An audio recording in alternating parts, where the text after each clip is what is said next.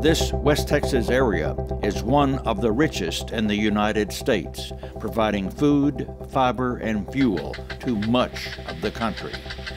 The beginnings of the prosperity that West Texans enjoy today can be traced to the Big Spring, the only significant body of water within a 90-mile radius of what is now the city of Big Spring. Everything west of Weatherford in Texas basically owes its existence, at least where it's at, to that spring site. You know, it's our heritage, and it's the reason we're here. It's the reason the railroad came here, and the settlers stayed here because of the water here. The spring is a relic of the Permian Sea, formed before recorded history, when mastodons and saber-toothed tigers roamed the area, remains of which have been found near the spring. When Spanish explorers got to the spring in the 1500s, Indians had been using it for years. Captain Randolph Marcy, who realized that America was coming this way, noted the spring in his journal on October 3, 1849, and his description is considered to be the first accurate detail of it. Gigantic herds of buffalo drank from the spring and served as the Indians' commissary, as a source for food, clothing, and shelter.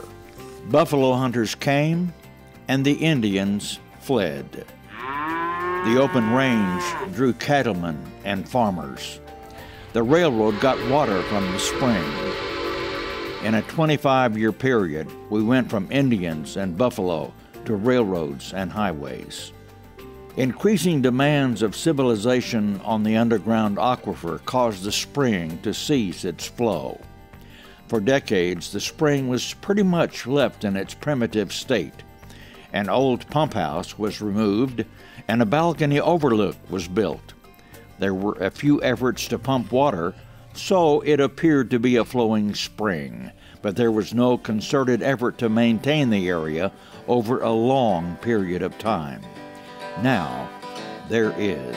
Big Spring, oh, oh, Big Spring.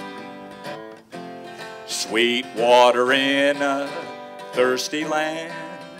It all started with a song by Canadian singer-songwriter Thomas Newman. A few years ago, I started work on an album of songs that I wanted to have themes to do with the environment.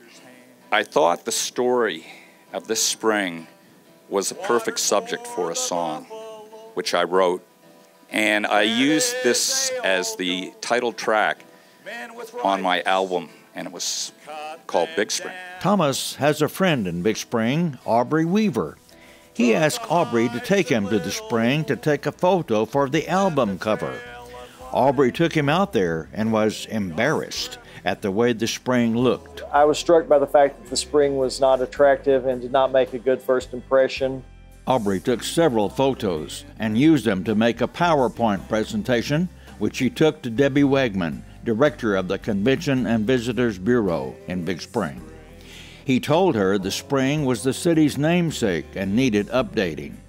He suggested the CVB find a first-class landscape architect to make improvements to the spring.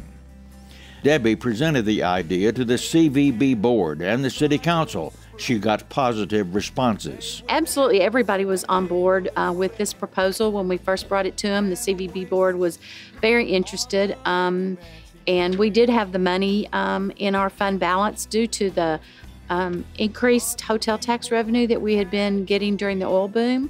So we were very excited to be able to use that money towards something so significant. You know, I think council members just looked at it as another project in town that would be maybe a makeover of what we have here. I don't think anyone realized exactly what was going to be here. The cost of the project was $1.8 million. The actual construction was about 11 months. Planning was about 4 years. The company chosen to do the renovation was KDC Associates of Midland. KDC has done parks and golf courses in several states, and the company has a sterling reputation.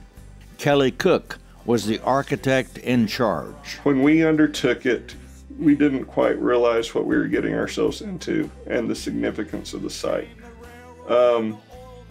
We quickly became totally enamored with the history as we started putting piece to piece together on the site. And it became a real passion of the whole company. We were able to get some of the best contractors that we knew of, that we all knew we could work together and could figure out these little problems of logistics.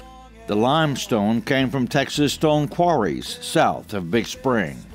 We were able to order what we needed, and we had really good masons to put it all together. And you know, it's still a park, it's still very sturdy, and but the limestone is very appropriate for that area because it's going to weather well. When we started trying to come up with these time frames that were important to the region, we had to identify those with something other than just normal signage that could be torn away.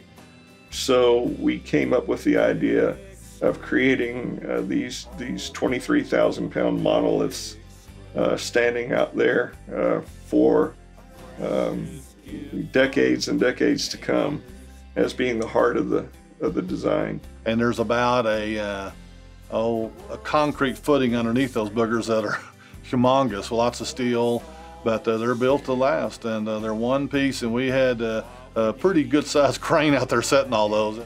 I have it's called stainless steel ironwork over there in Odessa, and they went and bought a brand new plasma cutting machine just for this job because they wanted it to be really clean. Those are a 1/2-inch plate.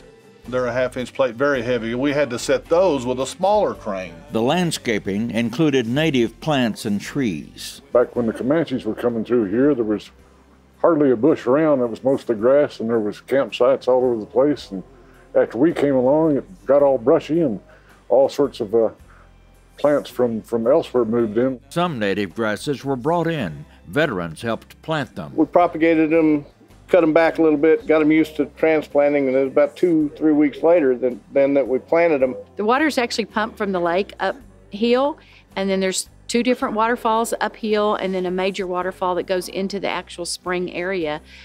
Those really make for some very nice soothing sounds, and along with all the other amenities we have out here, it's truly an oasis. When that water turned on, I just couldn't believe it. I really couldn't. I going, man, this is what this is all about. Haley Herrera of the Convention and Visitors Bureau set about finding volunteers to help keep the spring area clean. Well, we have our CHIPS program. It stands for Citizens Helping and Protecting Our Spring. It's volunteers that are community members who want to buy into this project and help be our eyes and ears out here at the spring area.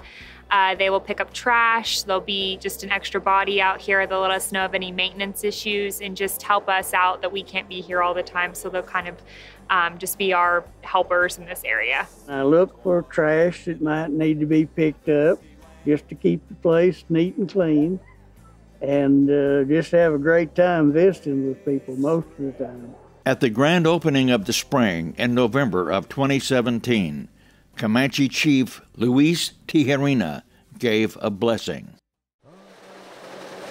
Oh, Tukashila, grandfather. Makpiate, Wheelate, Father Sun, Father Sky. We thank you for this day that you have given us and the beauty in which we walk. We ask that you have pity on us, that the people might live. Oh,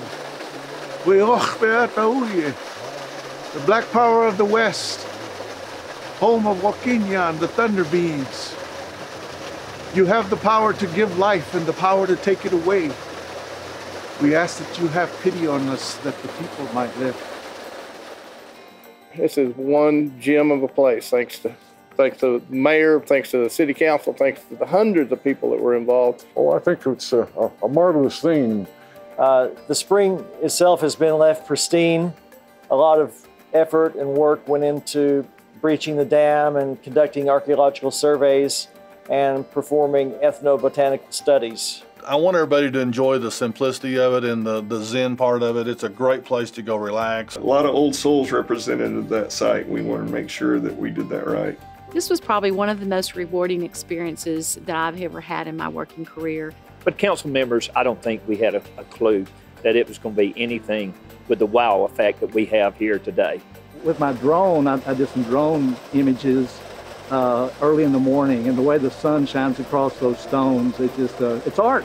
It is a beautiful location to create art. We have achieved a great public space. To me, it's an open-air cathedral.